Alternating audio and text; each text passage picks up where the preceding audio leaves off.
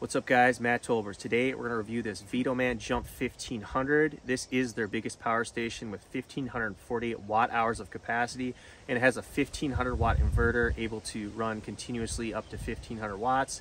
It has a 3000 watt surge, so if you have appliances that pull a lot of power to get started and then it jumps back down to something under 1500, this can handle it. So I'm going to show you it up close and personal, let you see what's going on with it, and then I'll plug in some things that pull a lot of power and we'll see what it can run with. All right guys, here it is, the Vtoman Jump 1500. So this thing, as you can see, is at 100% capacity with 0 watts being pulled currently. This thing has 2 USB-C ports. These are both 100 watt ports, so that's basically as fast as I've ever seen. Sometimes they're 60 watts. It has 4 regular USB plugs. One of them is a quick charge, and you can turn it on by just pressing the USB button, and then you can see it shows a USB or the Type-C, and the USBs are on. So these ones are currently on. So if I plugged in anything to this, it would get power, but if I plugged in something to any of these, it would not, because these ones are not on currently. So over here, we can turn on the DC. So now DC is on, and this is for like your cigarette lighter, anything that plug into your car cigarette lighter, the 12 volt. And you got 2 12 volt 10 amp DC plugs right here. And then over here, we can turn AC on. So now everything's on currently. The fans kick on for a second when you turn AC on, and then they go back off. Anytime you're not using AC, obviously you're gonna wanna turn it off so you don't drain your battery. So it has 3 AC outlets. They all have a ground plug in them, which is really nice, because with something this big, you're gonna probably have a lot of them with ground plugs. And I like the fact that these are spaced out quite a bit. Sometimes they're really close together and it's like hard to plug next to another one. I've had to experience that with some other power stations. It does have this jumper cable spot, which is like a feature that I don't think I've seen on any other power station. So what you do, you take this provided jumper cables. It's not a very long cord. It's probably like, the cord's probably about 1 foot long. So you have to get it really close to whatever you're jumping. But basically you just plug this thing right in here. All you do is just carry this over to your vehicle, and you put this on the positive and the negative, and this will automatically power your vehicle, and you should be able to start it. And if you can't, there's a little boost button on here. You just press the boost button and it'll surge even more power to really start your vehicle. And to know you're correct, there's a correct light on here, like a green light for correct, or else if you have it backwards, it'll show a red light, so it won't even work if you don't have it connected correctly. This other little flap here is like a battery symbol. This is if you want to double the capacity. So instead of just 1548 watt hours, say you're going on a longer trip or whatever, you can buy their extra spare battery to double the capacity to 3096 watt hours. And it's actually quite a bit cheaper because it doesn't have all the buttons and fancy stuff on it. It literally is just a battery. It looks kind of the same without all of this on it. And it comes with the cord to plug into this, so automatically you're able to have twice as much capacity. It does come with this like carrying case for your jumper cables, and this is like your plug-in to plug into your car to charge it. It also has like a little manual in there, and then I think this is just kind of like a friendly safety tips or whatever. Has a little pouch right here where you can store some stuff. Here's the power brick, nothing fancy, but just a nice black power brick. There's the plug you plug into right here. And obviously this is where you plug into your wall. The back of it, it's got a nice little light on it. You just press the little button. There's low, medium, high, and that's your strobe, and that's SOS, and then off. And it does have a nice fan spot on both sides to obviously cool it if it gets too hot. The other thing I really like about this is it does have those new lithium iron phosphate batteries, so they're way safer. It's a newer technology than those lithium ion batteries. I actually watched a video like 2 days ago where a lithium ion battery from like the back of like a little portable refrigerator, like a camping refrigerator, like started blowing up. They barely got it out of the truck in time, or the truck probably would have burned down. And it was like shooting off like fireworks. It could have burned down the forest. They were trying to stomp it out. It's making crazy sounds like fireworks going off or gunshots going off. Extremely scary. So these new lithium iron phosphate batteries are much safer. This thing has like 5 different mechanisms to keep itself from having any kind of issues. Like if it gets too hot, the fans start kicking on, obviously. If it gets even hotter than that, it'll shut off. Or if it's really, really cold below a certain temp, it'll also shut off. Also, it has like a safety feature for like overcharge and discharge. The other really good thing besides safety reasons to get the lithium iron phosphate batteries is because they last a lot longer. This thing does weigh 38.5 pounds. So this is not something you're gonna wanna be taking around like backpack camping. It's definitely something either you're gonna use like for vehicle camping or maybe if you are tent camping like super close to your vehicle or in your backyard or something.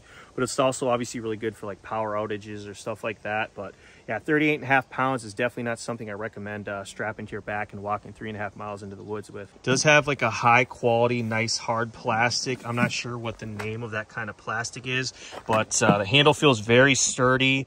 Has a nice little spot to like rest your phone on there. This is where you charge it with either AC wall outlet, your car charger, or else your solar panels. This is able to handle 200 watts of solar input. So either you can buy the Vtoman 100 watts, you can plug 2 into here to have full 200 watts charging, or else you could buy like Blue Eddy's 200 watt solar panel, and you could plug 1 into here to get the max up to 200 watts of solar charging. So with the AC wall outlet, you just plug it into one of these. It doesn't matter which one.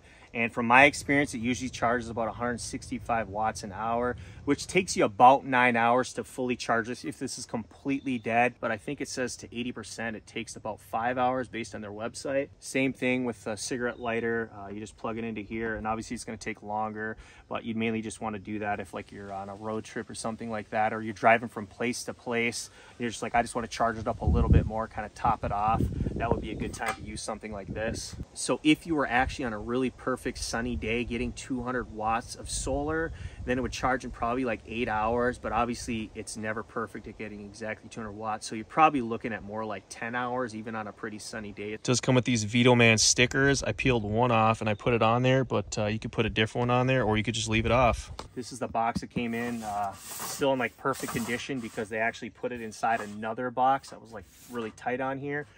And you can see that was protecting the top, and then it was inside that bag, and then it had another big foam piece on the outside. Brought a few things that pull a lot of power, a lot more than your regular like LED lights, or you're just charging your drones or cameras or whatever, your laptop.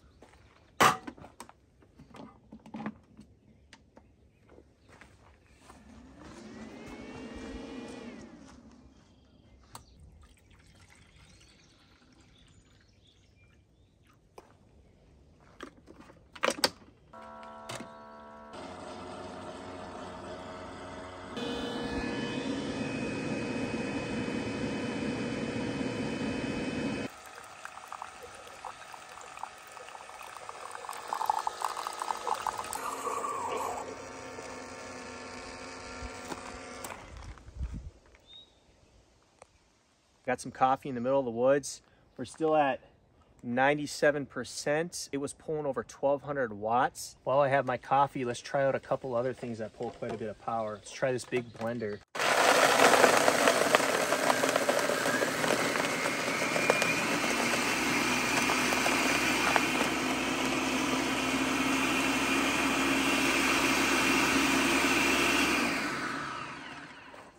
Looks like it's pulling about 330 watts. No issue for the Vtoman. As you can see, we got a shop fan. I think this pulls about 80 watts an hour. It's been a while since I've used it, but this should last you all night. I did want to show something like this because I think this is a good idea for those that can't afford one of those portable ACs that pull a lot of power, but still want to be able to stay kind of cool in your vehicle if you're doing some van camping or maybe even tent camping. So let's turn this thing on and see how many watts it pulls. There's low.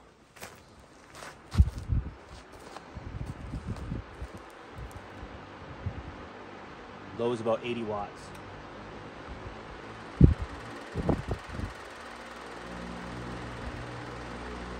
About 85 watts of medium.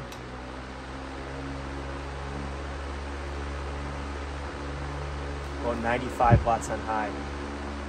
So let's just round this up and say it runs 100 watts on high. With 1548 watt hours, that should run you about 15 hours, so well through the whole night. So here's a big electric grill. Let's turn this thing up to high, 400 Fahrenheit, and see how many watts it pulls. Looks like about 1280 watts when this thing's on high.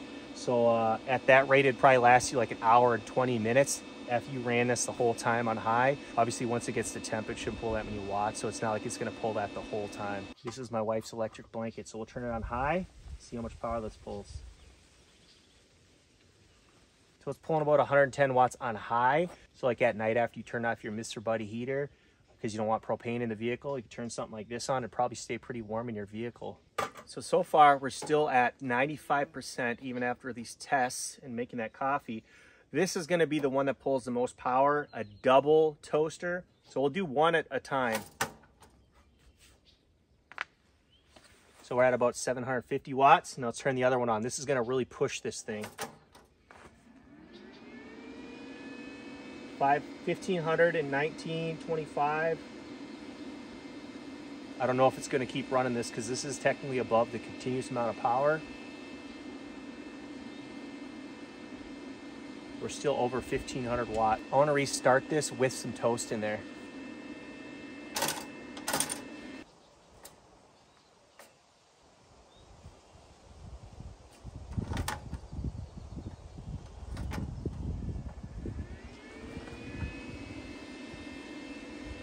So we're pulling about 25 watts right now. So we're actually above what this is supposed to continuously do, but it does have a 3000 watt surge. So let's see if it'll handle it.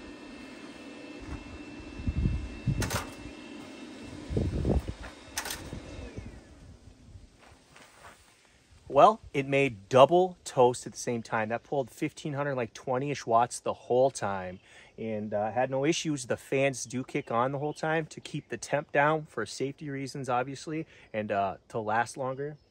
But it made our toast with no issues. Most power stations cannot handle this much power. Got some nice toast in the middle of the woods. They're not overcooked. They're just about perfect. Well, now I have my Zero Breeze Mark II AC, which is really good for vehicle camping, plugged into the Vtoman. Turn this bad boy on and turn it on the highest speed and the highest temp.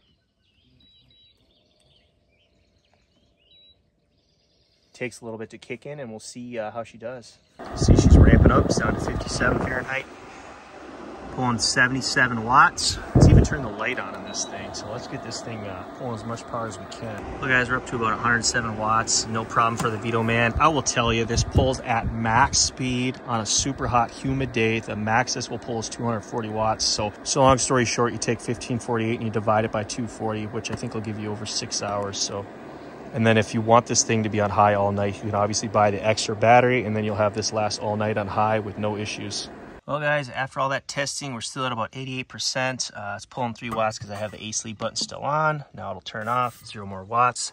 So all you have to do is just press these buttons to turn it on. There's no actual power on and off button you have to hold down, which I actually really like. Well guys, sun's getting a little bit lower. Just finishing up my coffee in the middle of the woods here. Mosquitoes are starting to come out because I'm in the shade. So final thoughts on this Vtoman Jump 1500. I actually really like it. You get a lot of power for a very good price, especially when you factor in the fact it has those lithium iron phosphate batteries, which are safer and longer lasting. If you wanted to, you can buy their other battery pack, which is actually quite a bit cheaper to double the power. And say the times you don't want to use that extra power, you don't have all that extra weight, which is nice. So it's like, hey, this time I'm only going on a 1-day trip, so I only need the one.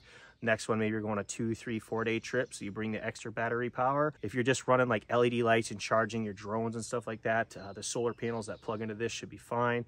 Now, if you want something that's going to be like off-grid, you want a ton of solar panels and you want tons of input power from the sun, this is not the power station to go with. Other than that, I really like it. And if you guys are into like van camping and just camping in general, then maybe check out my Tolbers camping channel. I'll have a link in the description. This is my brand new review channel. So if you want to see more reviews of higher quality products that I think are worth your time, subscribe, and I'll see you guys in the next video. Peace.